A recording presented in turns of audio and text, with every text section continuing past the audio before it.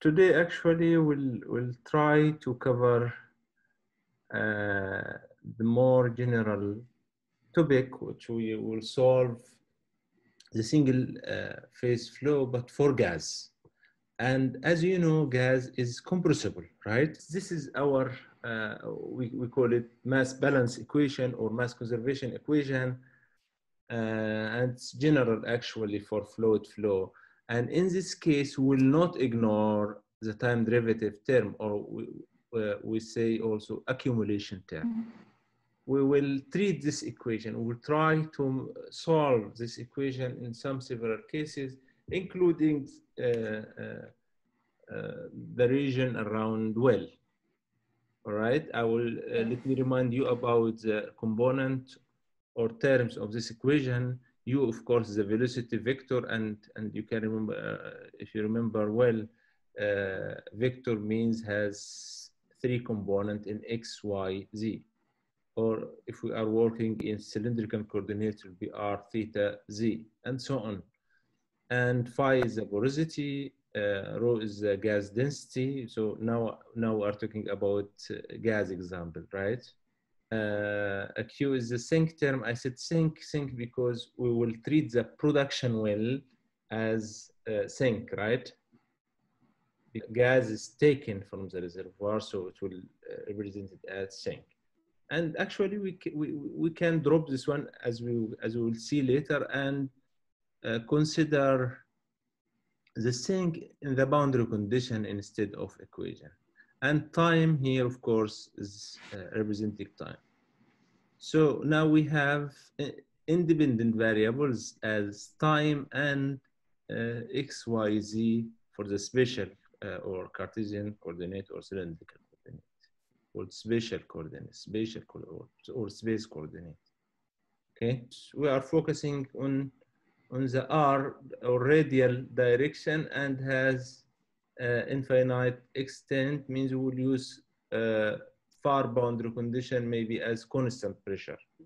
We will assume also, because the shape of well is cylindrical, we will assume it is axisymmetric. Axisymmetric means is symmetry around the axis of cylinder. All these, the flow in each of radians here are similar to each other. We'll assume our reservoir is homogeneous.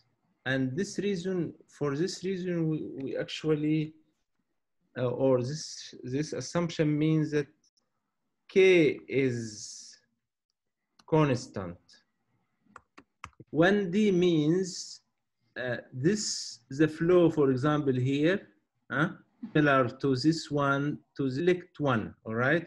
Means the angle theta is not important here. Yani we'll give similar. It doesn't, yani, so also we'll assume this hat means the layers, the layer here and here, all are similar.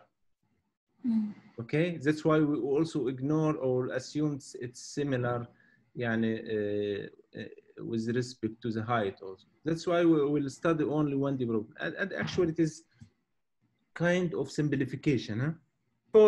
Before simplifying, this is our full equation, this one, the continuity equation, but in cylindrical coordinates. Actually, if you study math, I think calculus or any other course of math, it's basic courses actually, it is easy to transfer our system or our differential equation from one Cartesian, from one system to another. Let's say from Cartesian coordinates system to cylindrical coordinates state. So the continuity equation or the gas flow equation in 3D can be written as this one.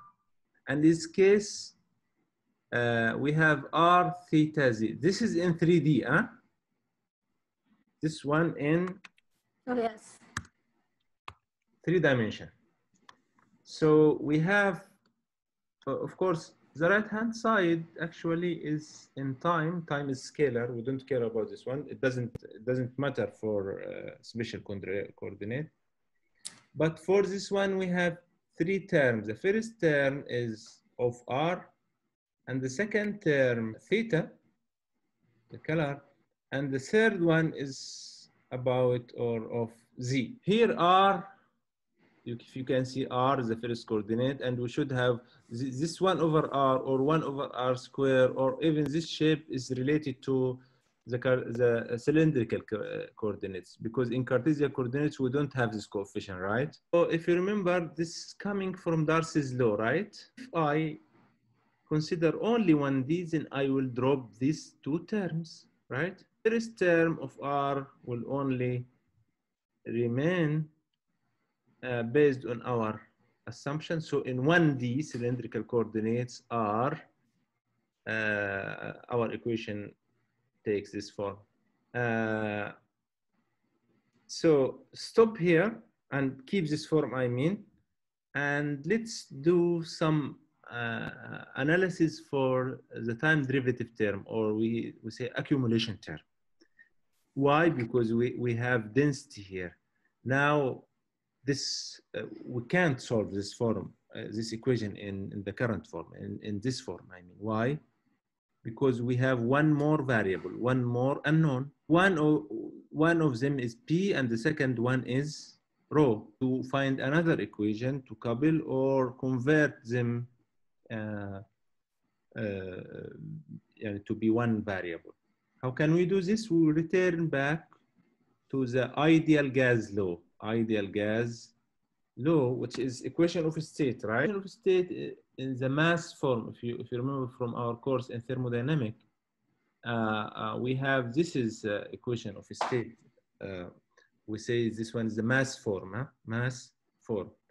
Why we use this mass form? Because it has a relation with density. Density is defined as mass divided by volume, right?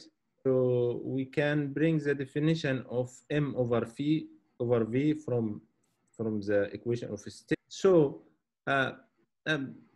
this is constant because now we don't have variation of temperature. So our system is isothermal. So we will call mg divided by RT as constant, a new constant called gamma. All right. We can write now our accumulation term. It's one term. Our accumulation term, which is time dependent term or accumulation term, can be written in this form. So we'll replace this new definition in this right-hand side, okay? The left-hand side, I'm sorry. All right. So now we can write our problem in this form. But both, you know, this phi gamma was inside the derivative sign here. Now you can take it out because they are constant, huh? Phi and gamma are constant, but P is not. P is pressure, right? Also, we had rho here. Rho, this is rho, and we have another rho here. Don't forget this one, because we are not focusing on one term and leaving the other. We have one rho appears. Replace gamma B, this one, with rho in both terms. So if we just put it gamma B here, we'll take, this is constant, take it out. And we have gamma also. We can take this gamma out here outside the time outside. Yeah. So now we have, these are constant, gamma also constant. We have also K and nu, both of them are constant, right? We'll be able to have them outside outside the derivative. But R is not constant, right? R is variable coordinate. So what remains inside is R, P, and the derivative of PR. All right, all of them inside this derivative. And we have R here also. But now gamma will be dropped. By the way, we ignored Q. We ignored Q. Huh? Q, I will in our solution, we consider as a boundary condition, so we can ignore it, but Q equals 0. Okay. So now let's drop gamma and take Q and mu to the right-hand side to become to like this. We have a new parameter, which is phi Q.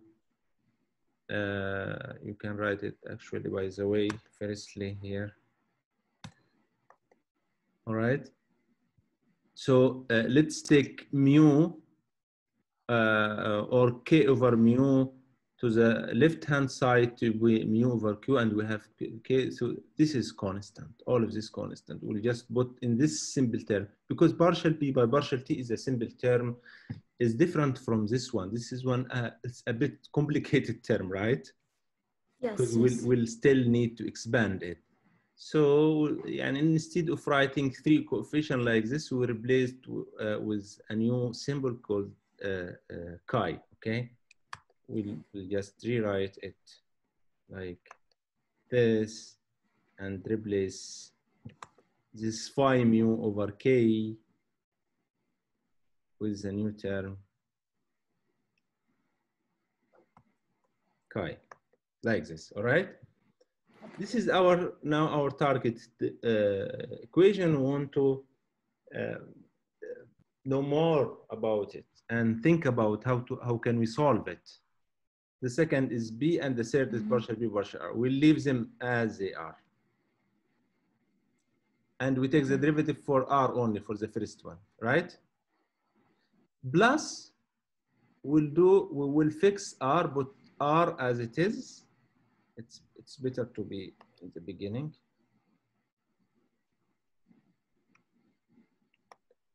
All right, and take the derivative for the second. So the derivative of the first one is partial R by partial R.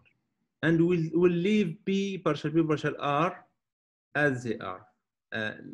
Let's put some color here also.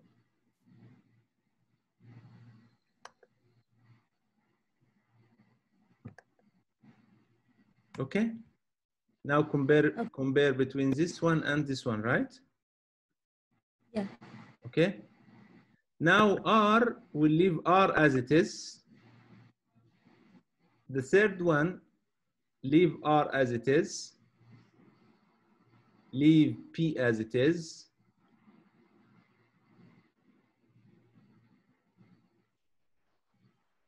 And take the derivative of the third one. We'll drop this one equals 1. Partial pi by partial R equal what? This R cancel this R.